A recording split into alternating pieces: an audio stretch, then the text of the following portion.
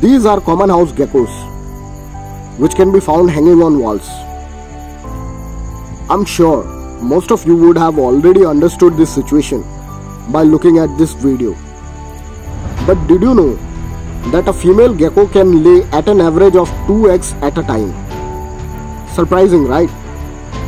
This is how a gecko egg looks like. Very small in size. Once the eggs are laid, it takes approximately 35 to 89 days to hatch. And once the egg hatches, you can see these baby geckos infiltrating around the house walls. Isn't this interesting? Thank you for watching this video.